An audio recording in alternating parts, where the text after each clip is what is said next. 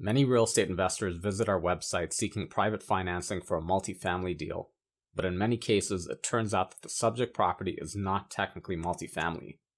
In this short video, I'll clarify the meaning of multifamily and provide the proper terminology you should use to describe a multi-unit property when you're requesting a loan from private lending companies, also known as bridge lenders or hard money lenders. I'm Rocky Batani, founder of PrivateLenderLink.com, where investors and brokers can easily find direct private lending companies.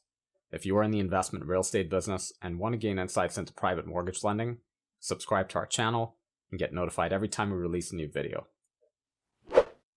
In commercial real estate finance, the meaning of the term multifamily is defined very simply. It's a property with 5 or more dwelling units. If a property has less than 5 units, it's classified as residential property. More than 5 units is classified as commercial. So when you're seeking a bridge loan, a rehab loan, or a long-term rental loan for a property with less than 5 dwelling units, don't call it multifamily. The term you use depends on the number of units. A property with 2 dwelling units can be called duplex, or a 2-unit residential property. 3 dwelling units is a triplex, or a 3-unit residential property. And 4 units is a fourplex, quadplex, or a 4-unit residential property. If the property has 3 dwelling units and 1 retail unit, it's considered a mixed-use property. The classification of residential versus multifamily is mainly relevant for the long-term loan which refinances a short-term bridge loan or rehab loan provided by a private mortgage lender. While there are lots of conventional lenders that can take out a short-term private loan on a dwelling property, the majority of them only consider residential investment properties with 4 units or less. The majority of private lenders that would offer a short-term loan on a 4-unit residential property would also consider a 10-unit multifamily property. For a short-term loan less than 2 years, multifamily properties are almost always considered by private lenders.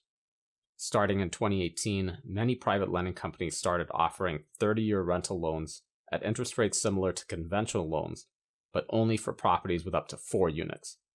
Some private lenders can go up to 8 units for a long-term loan, which they'd call a multifamily property. If you're seeking a private mortgage for a multifamily or residential investment property, use our website PrivateLenderLink.com as a resource to find direct private lending companies nationwide. You can browse lender profiles and then reach out to them directly, or create a loan request to provide information about your financing needs. If you'd like our assistance, we can review your loan request and invite a few select lenders to view it.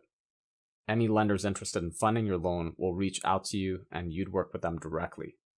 Our platform is available to real estate investors and mortgage brokers.